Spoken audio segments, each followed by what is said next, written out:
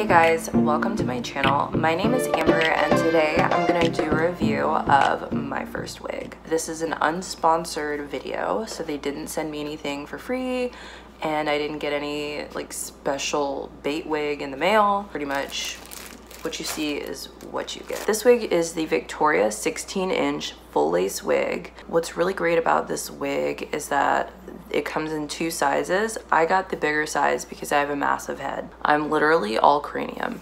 And with my natural hair being so long, as much as I try to get it flat and braided down and packed under there, it's just so much hair that normally my lace front wigs are fighting against my real hair in the back and they start to slide back and they reveal just how giant my head is. First thing that I got out of the box was I'm not really a huge fan of these plastic wig stands. They're not that great. They're kind of flimsy, a little cheap. And here's the cute box that it came in. It's very sturdy. My dog had some fun chewing on it and you know, whatever. Also in the box is this cute little beauty bag. Inside of it, bobby pins, a nice little rat tail comb, and an elastic band. The bangs pinned back. Got like a nice little throwback, artsy, SZA. I mean, you can find me at the cafe. You can find me in the bookstore. If I'm being completely honest, when I initially pulled this wig out of the bag and put it on my head, really like Flashdance meets Rick James, it was not a good look. It was really confusing.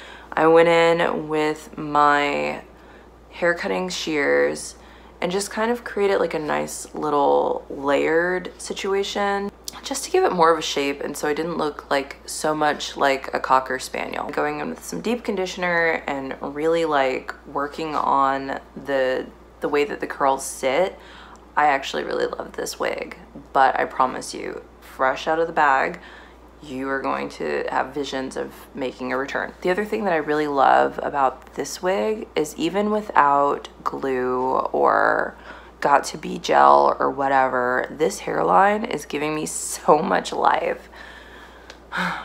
She legitimately will not leave me alone. This hairline is crazy. I mean, if you didn't know what you were looking for, you probably wouldn't know that this was a lace front wig. I mean, unless I do that. I've worn it all day now. It's super secure. It's not going anywhere. This wig actually lays pretty nicely in the front. I mean, no gust of wind is exposing me.